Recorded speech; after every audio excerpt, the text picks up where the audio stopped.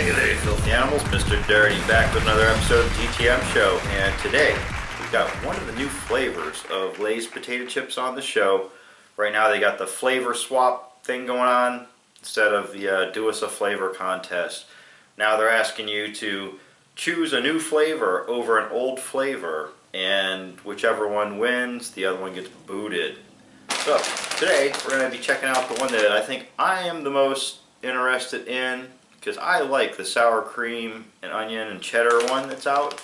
And here they pitted it up against the smoked Gouda and Chive. So that's the package you're looking for. That storage, take all that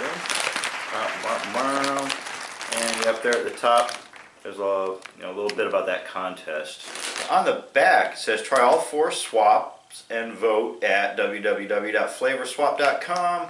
And of course, they've got this one up against the cheddar and sour cream, which I've had like a bajillion times, over the years. I already know what that tastes like, so I don't have to taste that one to know what it tastes like. Then they're putting the honey barbecue versus Korean barbecue. We do have a sack of those. The flamin' hot versus the fiery roasted habanero, and I have not been able to locate that bag yet. They are pitting the kettle-cooked sea salt and cracked pepper versus kettle-cooked olive oil and herbs. And we do have a bag of those. And I also did locate a bag of cream cheese and chive Lays. So we'll also be checking those out sometime later on in the week.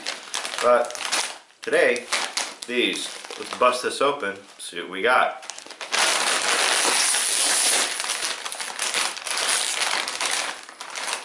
Right off the bat, just cracking that open, I did get like a dank, stinky cheese scent coming out of it. Get some of these out of here.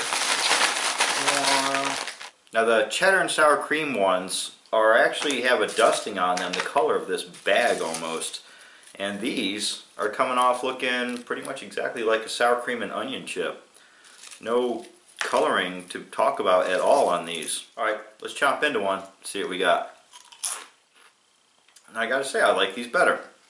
They taste very similar to your standard issue sour cream and onion chip, but in the background, in an aftertaste, comes through afterwards. You get like I described, a stinky, dank, cheesy kind of flavor aftertaste, and it's got a bit of a smoke flavor on it that gives it the Gouda effect. Very nice. I like that. Yeah, after having 3 or 4 of these, it kind of builds up that smoky, dank flavor. Man, I enjoy that. I vote to keep these around and boot the other ones, which is a flavor that you can get from Frito-Lay Ruffles or a ton of any of the other competition out there. This is something new and interesting. I like it.